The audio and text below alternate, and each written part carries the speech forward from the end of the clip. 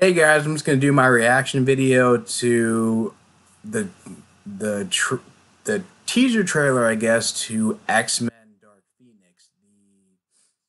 I think it's like I don't know, maybe the 12th or 13th entry in the X-Men franchise. It continues following the alternate timelines, set by First Class and Days of Future Past, and I feel like it's gonna be like I guess just get take another stab at the Dark Phoenix storyline. Hopefully, a better version of the storyline. I know that people have been it's been contentious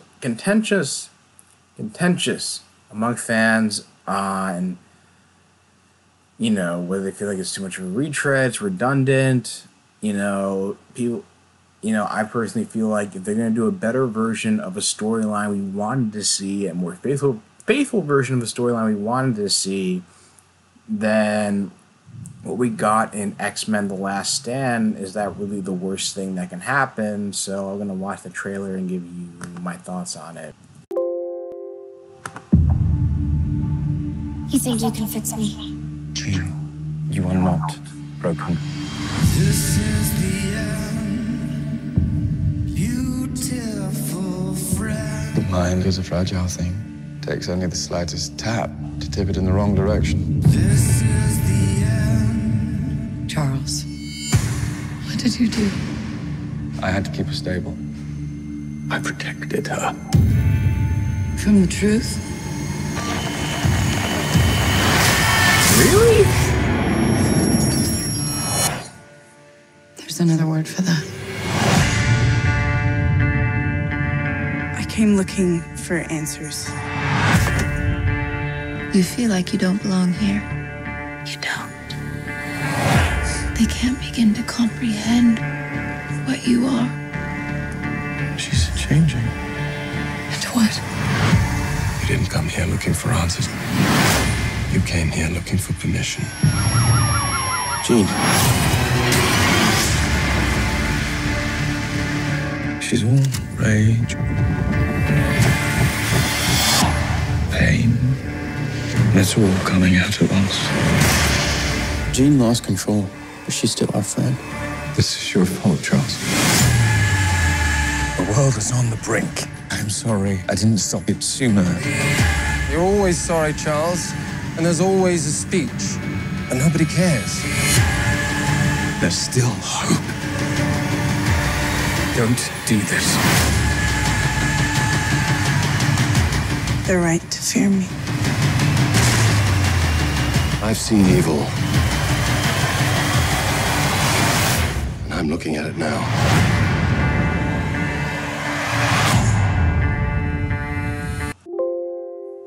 Okay, so the release date for this looks like it's going to be Valentine's Day, 2019. I was really hoping this movie was going to come out this fall, but I guess they pushed it back because they wanted to do more reshoots. And maybe it had to do with the fact that, Disney was buying out 20th Century Fox, or I guess it's called 21st Century Fox, but it's like every time I see movie trailers from that company, it still says 20th Century Fox. So I don't know. So I don't know what the deal with that is. I guess like the most like, it's a pretty decent trailer. I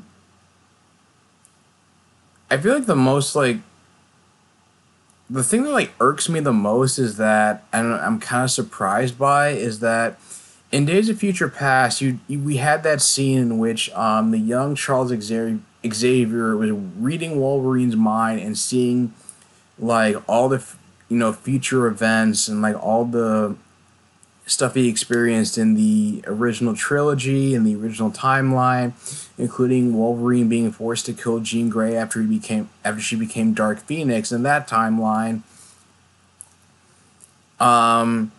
Granted, he didn't see granted, they didn't have the scenes where he didn't see the parts where it's like, oh, you put like psychic blocks around Jean Grey for her to control her Dark Phoenix persona and suppress her Dark Phoenix persona. But it's like, but I can't be the only one who felt that way, but you feel like you got the impression that between seeing Wolverine's future, what happened in that timeline, and the events of Days of Future Past, where he realizes that him being overbearing and controlling over Mystique was led her to commit actions that led to the apocalyptic future that was eventually averted in that movie, and even telling her that I was overbearing and controlling of you ever since the day we met, and look what that got us.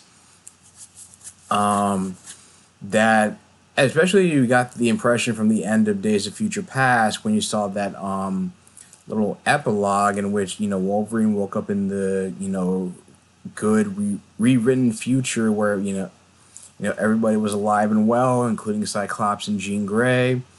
So you figured he learned that it became more of a learning experience for Charles Xavier in the new timeline, that being overbearing and controlling towards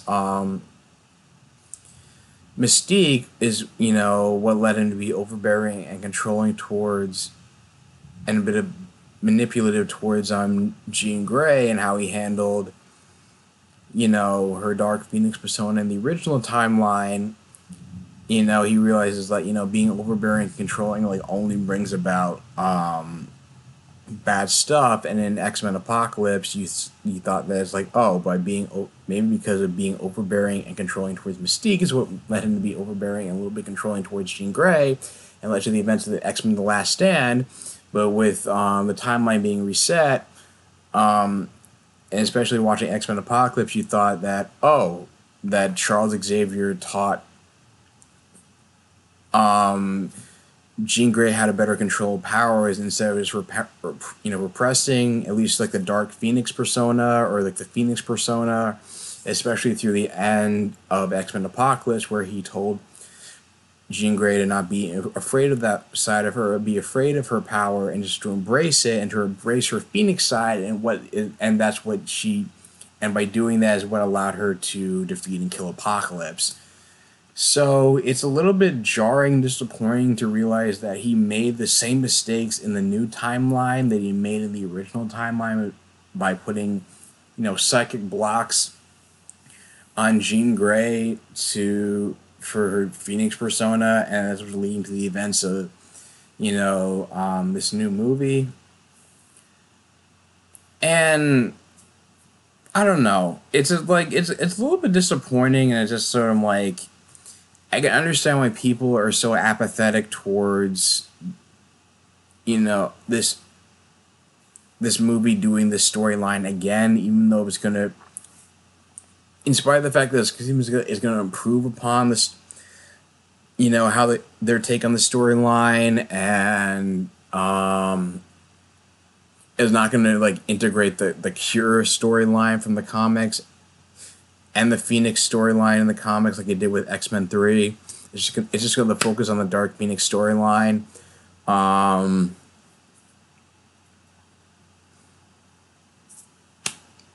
mean, I want to be optimistic about it. I'm just sort of I would have thought just from what I read about this whole storyline with Charles Xavier being more prideful and pushing the X-Men to their limits and taking on more they can handle, especially going into missions into outer space, which you saw the X-Men going into outer space and being exposed to this cosmic energy, Jean Grey included, which is what what awakened that Dark Phoenix persona, as opposed to it just being some split personality that was created by Charles Xavier creating these psychic blocks in the original timeline. And I know people are probably going to not like the fact that this looks more grounded and not going to be as big in scale as X-Men Apocalypse, at least based on this trailer. But, with Simon Kinberg, who worked on those movies, at least some of these movies, saying that, one of the big problems with X-Men Apocalypse was that it focused more on spectacle than characters and story, which I guess there is a grain of truth to it, but I don't know. I just walked out of that movie feeling like it didn't really do anything to distinguish itself from other X-Men movies, that it was ultimately kind of forgettable. and I'm probably in the minority. Whereas like I didn't hate the performances of Ty Sheridan, Sophie Gray, and Alexandra Shipp, and the other actor who played Nightcrawler, and Lana Condor as Jubilee. In spite of the fact, like I liked their performances for what they were, I wasn't expecting them to, at least for like Cyclops and Jean Grey. I wasn't expecting them to like surpass or be on par with James Marsden and Famke Jensen. But I guess those were my expectations. Maybe people had higher expectations. I didn't. I knew they were going to be a tough act to follow. I just enjoyed it for what it was. And that was like one of the. And I feel like their performances were one of the few memorable things about X-Men Apocalypse, where it has like, it's kind of like I said, it's kind of just like kind of generic by the numbers superhero storyline where it didn't do anything to distinguish itself from not only other X-Men movies but movies like what came out that year? I think like it was like Deadpool and Captain America 3, that came out that year. It's kind of by the numbers, and you had like Jennifer Lawrence kind of phoning in a performance as Mystique, and it seemed like she was saying like all this stuff about how it's like I don't know what her lack of enthusiasm was behind. I mean, I was happy and I liked her performances enough in First Class and Days of Future Past. X-Men Apocalypse, I don't know whether it was because she knew the script for X-Men Apocalypse was mediocre, or whether it was because she didn't want to be there because she was dating Nicholas Hoult at the time. She was dating Nicholas Hoult for so long. He played Beast, and it was kind of awkward for her, and she didn't want to be there. But her performance felt very phoned in, which is one of my problems with it.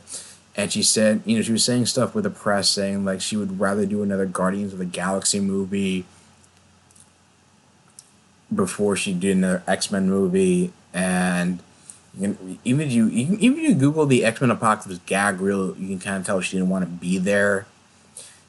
But then she came back saying, but then she's saying like, oh, she insisted like she came back and even saying stuff to the press like she only signed on for Dark Phoenix because it's like as a personal favor to Simon Kinberg. It was supposed to be his directorial debut. And just saying is like, oh, I guess I kind of screwed myself. And then she released a later statement saying like, oh, I'm doing this for the fans. So I don't know whether she's actually going to put any kind of effort into her performance at this point after X-Men Apocalypse. It's hinted. I mean, I'm getting the impression that she's the person who's in the grave in this movie, given how how upset Magneto and Beast are with Professor Xavier. It has less to do with how he treated Jean Grey and more to the fact that Mystique's most likely death was the result of how he handled Jean Grey and her Dark Phoenix persona, or like repressed her Phoenix persona. But I don't know. I think like they had Jessica. They said Jessica Chastain was supposed to be. I don't know if she's supposed to be a Shar. Remember the Shar, the Starjammers, and push her to become the Dark Phoenix. Whether Magneto's just going to be evil again just for the sake of the plot, like we did in X-Men Apocalypse, or whether he's going to be more of like morally flexible, that remains to be seen. Like again, this is only a teaser. But I don't know. I mean, I didn't hate the trailer, but I think my biggest concern going back to my biggest concern is, Charles Xavier is still making the same mistakes that he made, handling Jean Grey as he did in the original timeline, which is kind of disappointing.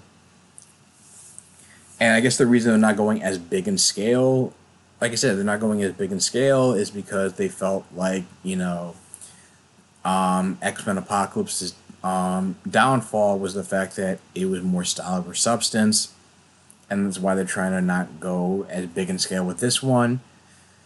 But Honestly, guys, I don't know. I guess I'm one of those people who, as much as I grew up as an X-Men fan, I read the comic books, I watched the animated series. I can understand people's gripes with this franchise.